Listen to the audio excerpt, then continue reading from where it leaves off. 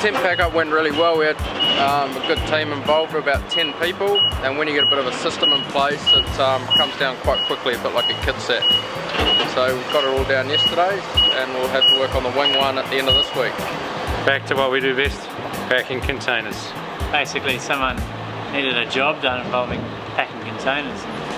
Came straight to us. They just keep coming. Yeah. It's one after another. It takes about half an hour to knock one out. That is what a 35-metre tent all packed down into this little container here. Yeah, no, it's going well now. We're on the home straight. We ship this container in 2 days' time. As you can see, we're getting there. We're not far off it. We're a couple of men short for one reason or the other. And Tony Ray's filled in, done a magnificent job coming to winch world. And the other guys might be struggling to get their positions back. Just doing the dishes here just after lunch really, just cleaning up.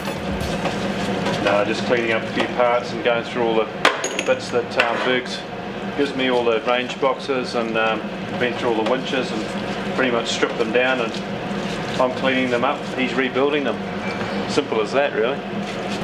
Hoping that all the parts that we take off are there when we get to when he goes back to put them back together again. So far so good, eh Bergs? As far as we know, we'll tell when we get to San Fran. Winch container, most important thing in the whole campaign. Winches. Without winches or big men to operate them, the campaign's going nowhere. That's about all we've got time for now. We've got to get back to it. Oh, here's another one. See you later.